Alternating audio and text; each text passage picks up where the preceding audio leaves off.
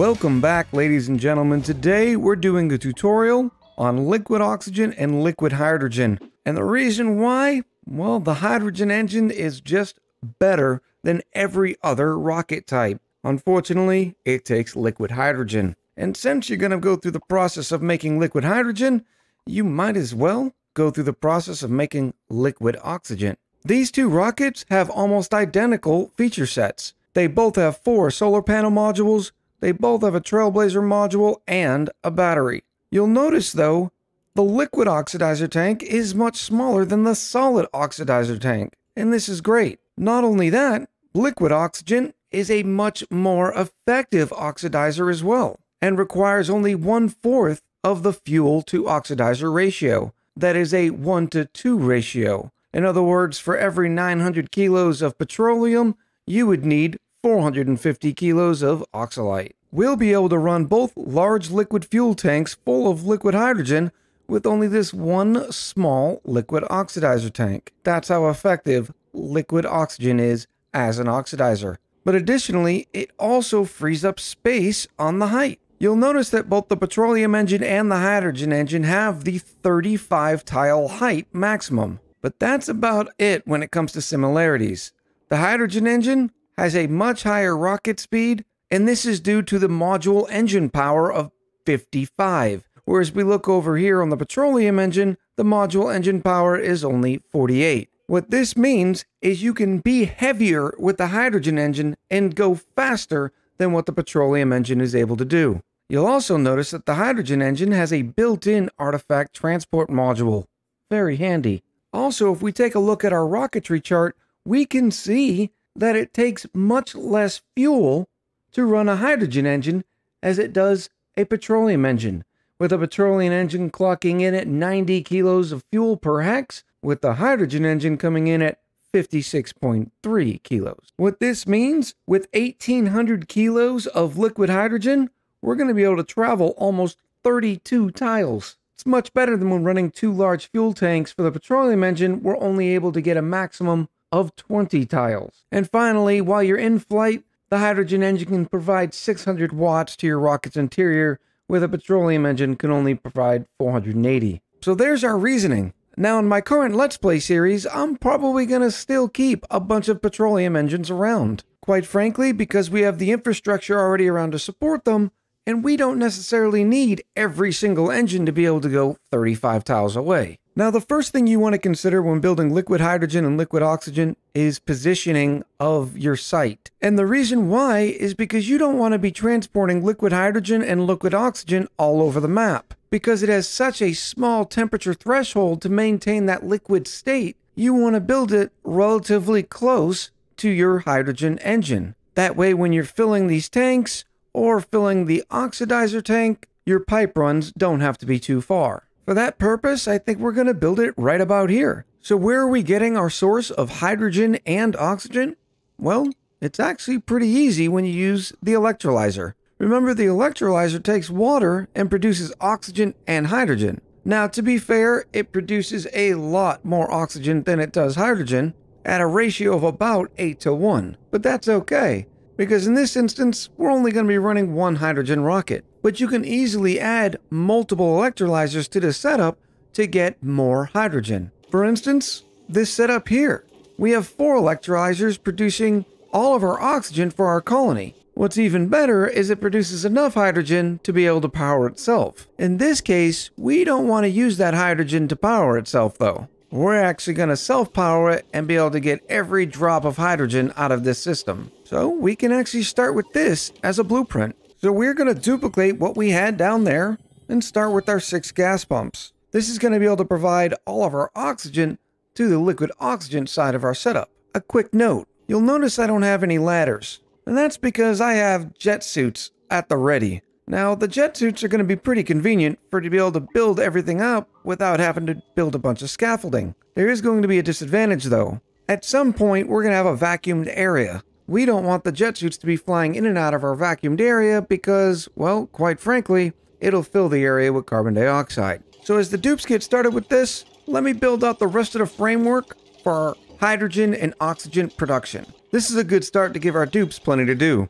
Now, because we're building this in the vacuum of space, we're not going to have to siphon out any gases, but we do need to make sure that we have background to make sure the gases that we do produce will stick. And for that reason, we're going to use drywall. You can use almost any material as long as it can deal with the temperature. And most materials can. In this case, we're going to use granite because we have plenty of it. Now, if you've never seen an oxygen center, or a full Rodriguez in this case, be built, we're going to go into some of the details here. But I have plenty of videos about the in-depth building of this specific device before we actually get to the device that's going to deal with our liquid hydrogen and liquid oxygen production. But we need this to be able to supply the materials. Now, once the duplicants are finished building all of this, we'll go over this in a little bit more detail, but long story short, it's providing hydrogen and oxygen. That's it. The real meat and potatoes of what we're really getting at today is going to be up here. This is where we're going to be turning that gas form hydrogen into liquid hydrogen and the gas form of oxygen into liquid oxygen. We're about far enough along with our hydrogen and oxygen production half of the project, so I wanted to kind of break it down in case you had not seen one of these work before. Again, this is just the meat and potatoes behind the full Rodriguez. But in the slim chance you haven't seen one of these, it's a pretty simple process. We're going to bring fresh, clean water in through the electrolyzers. The electrolyzers are then going to do what they do best and produce oxygen and hydrogen. The hydrogen will float to the top and the oxygen sinks to the bottom. Now, these pumps are controlled by Atmos sensors. Once there's enough atmosphere, this gas pump will take the hydrogen and pump it somewhere. And the same goes down here, except these 6 gas pumps are going to be pumping the oxygen. We have a couple large power transformers separated into 2 legs. One is powering 2 electrolyzers, 3 gas pumps on the oxygen side, and then 1 gas pump on the hydrogen side. And then the second leg is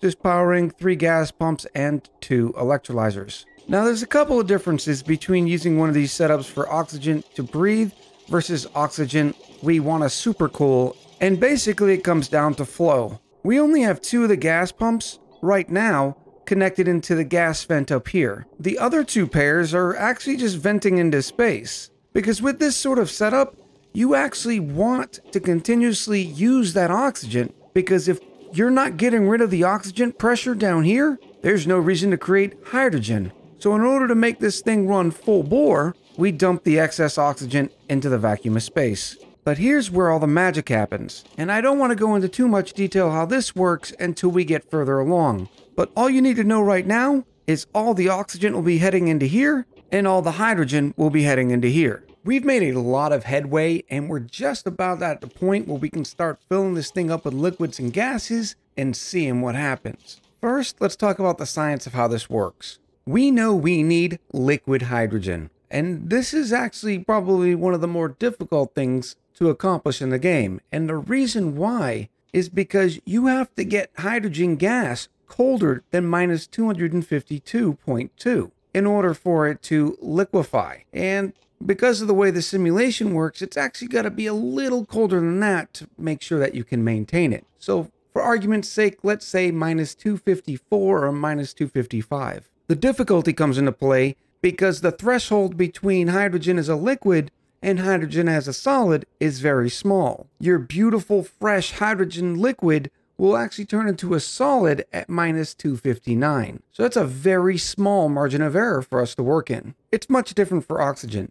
Oxygen, the gas, turns into a liquid at minus 183. What's even better is we don't have to worry about it turning into a solid until minus 218. So it's a much bigger margin of error for us there. And because we have to make those gases so cold, you're going to have supercoolant. There's just no other way to get to those type of temperatures maintainably without supercoolant. If we go over to our supercoolant, we're reminded that it also will turn into a solid at minus 271.2, except you can't really do that in the simulation. When we put the supercoolant through this thermo aqua tuner, we're just going to set it to the max, and you'll be able to see it's at minus 271.2. The thermo aqua tuner won't make it any colder than that. But remember, just because we can get that cold doesn't mean we want to. We want to target around minus 256. So we're going to set this thermo aqua tuner at minus 256. Now remember, we have a lot more playroom with our oxygen, so we're just going to say minus 200. That'll give us a good enough temperature to make sure it's all nice and liquid without coming too close to its solidification point. Now that we've talked about those temperature thresholds, how does it really work? That's actually pretty simple. All we're doing with this Thermo Aqua Tuner is running supercoolant through these little areas over and over again until this entire room becomes minus 256 degrees. Same thing for this room at minus 200. And all the gas in here will then liquefy. Now I'm going to show you the plumbing overlay, but it's okay. We're going to get through it. Yeah, I know. The reason why the plumbing overlay looks so bad is because not only do we have to pump the liquid out, but you don't want the liquid sitting static inside these pipes. That's why once we send the liquid out and it fills up the tanks, anything extra comes right back into the room through this liquid vent. We'll highlight that a little bit later once we get the whole thing up and running. The other pieces of automation in each room, which you'll notice they're pretty much mirrored from oxygen to hydrogen side, is we have a hydro sensor that controls this liquid pump, and that way we can control when the liquid pump is allowed to pump. In this case, we're going to say don't pump until you have at least 750 kilos. And then the same on this side. What this does for us is it allows the liquid to fill up in the tank, and that way you have a resting amount of liquid before the pump starts pumping it away. Otherwise, as soon as some of the gas flashes to a liquid, the pump would pump it out, and then you'd lose that good thermal mass. This hydro sensor is connected to these gas vents, and its job is to make sure that we don't overflood the room by continuously injecting more hydrogen or more oxygen. For these guys, we're going to say send a green signal as long as it's under 900 kilos. And all that means is the liquid will fill all the way up to this point, up until it gets to these tiles. When it has more than 900 kilos, it'll shut this vent, basically saying, hey, we have enough liquid hydrogen or we have enough liquid oxygen, stop sending me the gas. A little bit more cleanup to do, but once we're finished with that, I think we're ready to seal this thing in. Now we have to actually take care of our Thermo Aqua Tuners and then fill the loop. Now we have 2 loops here, and luckily they're close enough here to where we'll be able to fill them both at the same time. You may be wondering why the liquid oxygen side is actually coming up over here. Since the Thermo Aqua Tuner cooling the oxygen has a little bit more headroom, we're going to use it to also keep the steam turbine cold. And then finally, we need to fill this area up with water. Now, normally we would do the whole trick where we make sure that we have a little bit of polluted water and then some regular water to fill these tiles, and today's no different. Except we actually have a source of fresh water from our rocketry program that's going to be used to feed the electrolyzers, and we'll be able to tap into that to make sure this is nice and full. Now, when we're filling this loop, we're going to make sure that the Thermo Aqua Tuner cannot turn on, and we're going to do this by clicking below, because we know the supercoolant's not going to be below minus 256 coming right out the gate, so the Thermo Aqua Tuner should not turn on. We're setting up a little side pump area, remembering to use drywall, that way we don't dump our supercoolant into the vacuum of space. And then we're going to feed them both on at the same exact time.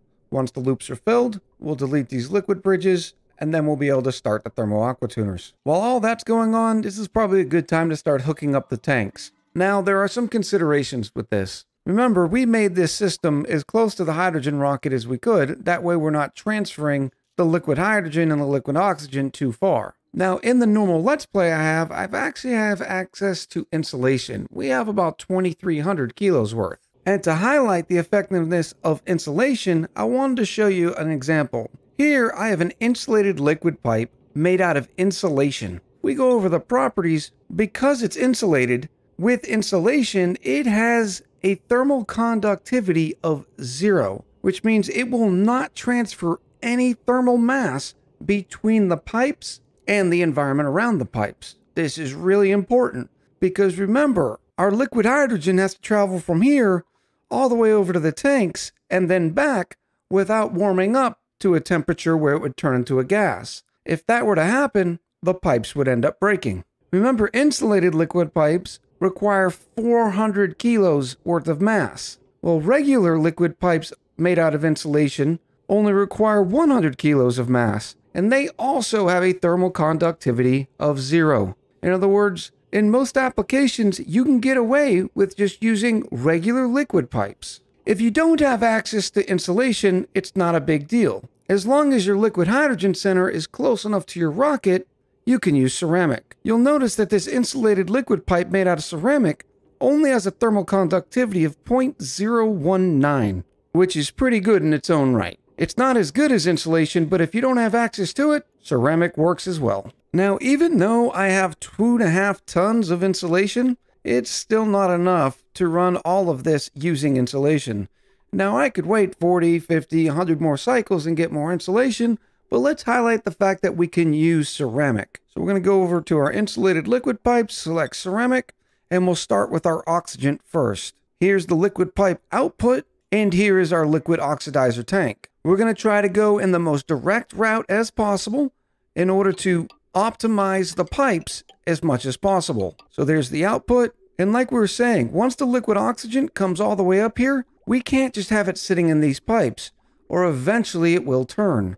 That's why we bring it back. Now what this functionality does is all the liquid oxygen will continuously fill up this tank. When this tank is full, the liquid oxygen will bypass this input and head back to our liquid oxygen reservoir. Now we actually also have to make a little bit of room here because we're going to have some other pipes going through here. So we're just going to add a bridge. And now we're going to do the same thing for our liquid hydrogen. Using insulated ceramic, we're going to bring it out, up, and around, using the most direct path possible, and then bring it back into the liquid hydrogen reservoir. Now, if I had been using all of my noggin, I would have flipped these two around and made this the liquid hydrogen and this the liquid oxygen.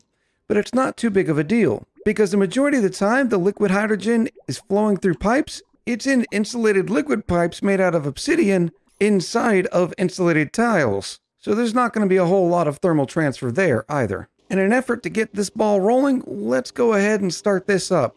The first thing we need to do is seal the whole thing in, and then we can connect the water pipe and get these electrolyzers started. Now, chances are I have forgotten something. We'll have to break back in and go fix it, but we'll deal with that when we get there. Now that some of the insulated liquid pipes are constructed, I wanted to show you something. Notice that these insulated liquid pipes are actually 45 degrees. Because we're in a vacuum, there's not going to be a lot of opportunity for the outside environment to affect these insulated liquid pipes. But the insulated liquid pipes themselves also need to chill. Now, I like to brute force it and just send enough liquid through it, and eventually the pipes get cold enough and it helps insulate it even better. Both of our coolant loops are complete. We can now get rid of all of this. It is not needed. The hydrogen and oxygen producer is complete and sealed in.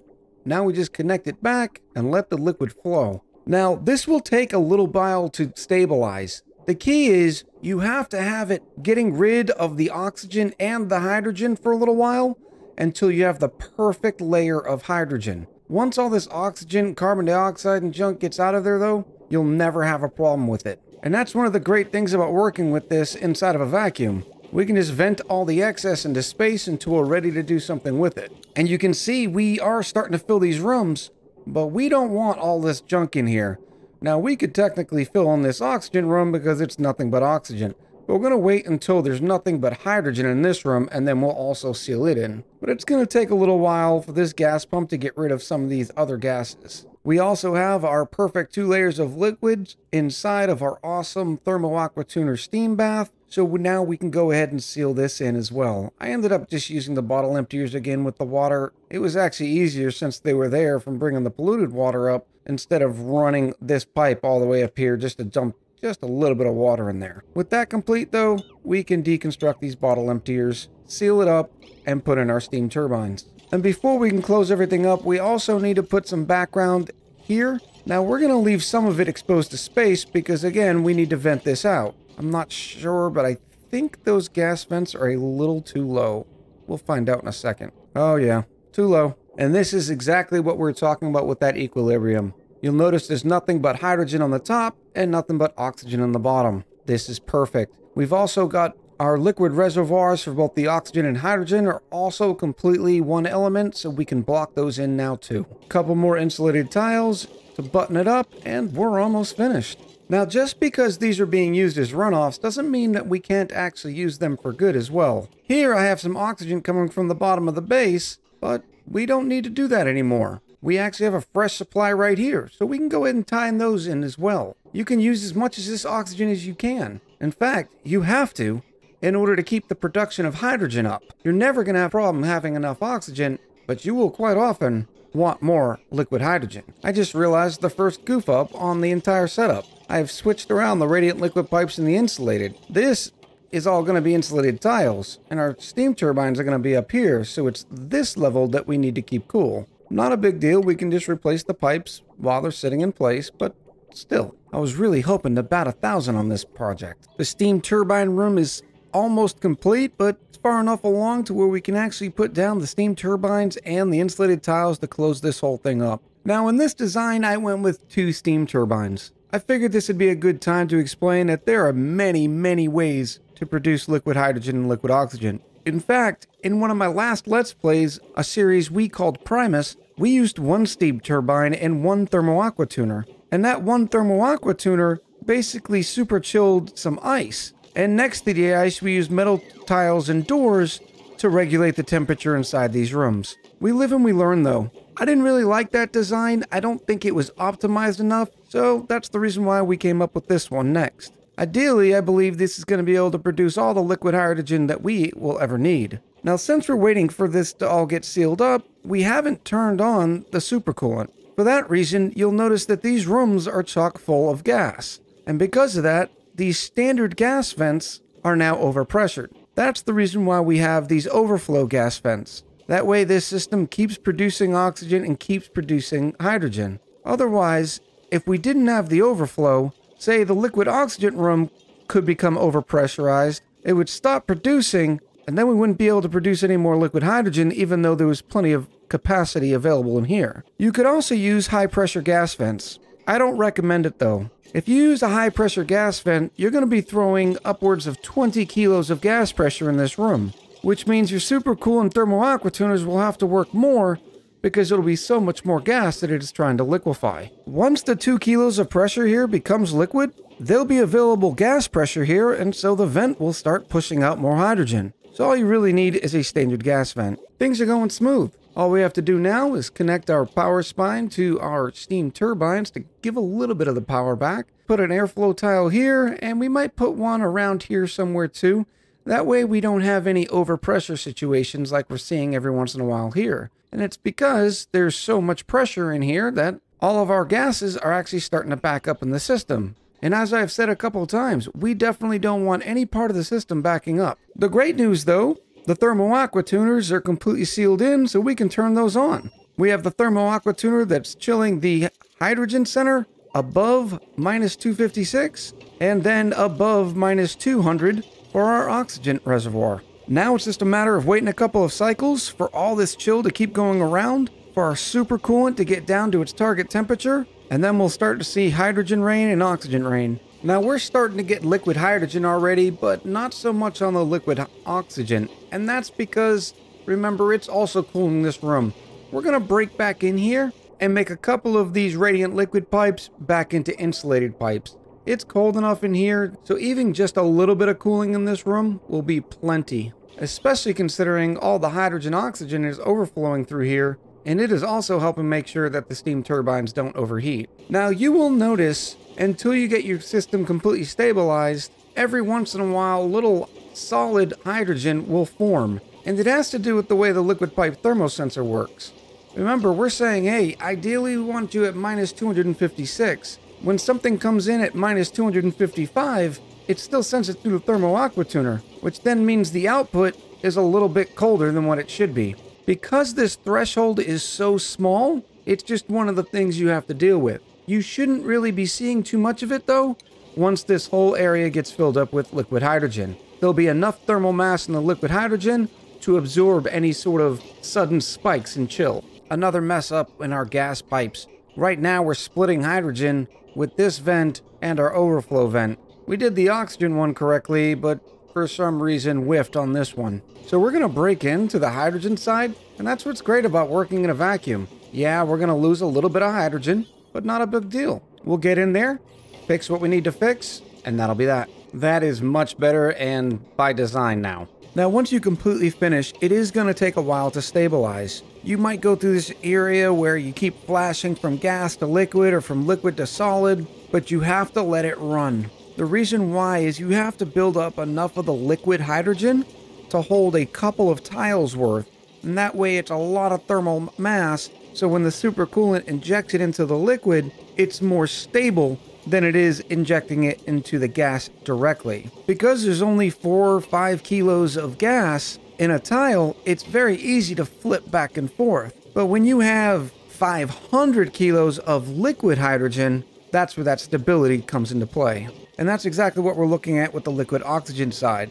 Notice that we're starting to build up a good reservoir worth of liquid oxygen, and the more it fills, the more stable this will be. That's another reason why we have the hydro sensor set on do not pump until we have at least 750 kilos, because we want to make sure that we maintain a high enough level of liquid for maximum stability. Checking in on our oxygen reservoir, we can see that we're doing pretty well with liquid oxygen. There's an adjustment we need to make though. You'll notice that each tile only has 500 or 505 kilos of liquid oxygen. That's just how much it can hold in its tile. So we need to adjust the hydro sensor to reflect that. So now we'll say if it's above 450 kilos, you're allowed to pump. And as soon as we do that, the liquid pump turns on, and we can see the liquid oxygen heading towards the liquid oxidizer tank. Now it's going to fill to 450 kilos, but once it does, it's going to start sending this oxygen back. Now, as forewarned, you can see the hydrogen is getting there, it just takes a lot longer. We have about 400 kilos in each tile worth of hydrogen, which is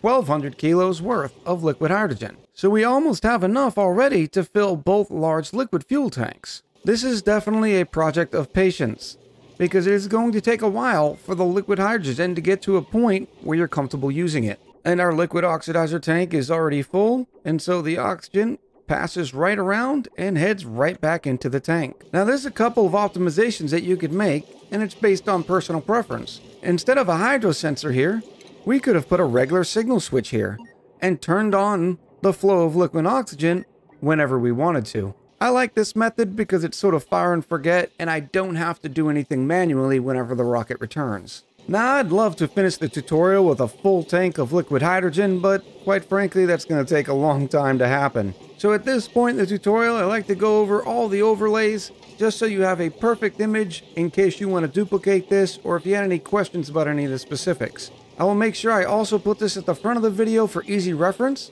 The only thing I ask in return is you give the video a like, and there's actually a reason to it. Because as you come back to the video, and you only watch the first 30 seconds to a minute just to see the overlays, well, YouTube's going to start thinking that you don't like the video because you stopped watching after the overlays. The like button lets YouTube know that you did like it. So without further ado, to start with, here's our plumbing setup. Remember to take note of where there's radiant liquid pipes and where there's insulated pipes. Here's our power overlay. Here's our ventilation overlay. And finally, a little bit of automation. I hope you enjoyed this tutorial. And remember, when you try it yourself, if it doesn't work quite right, keep tinkering, keep trying, and you'll definitely get there. I had a blast. I hope you did too. And I'll talk to you soon.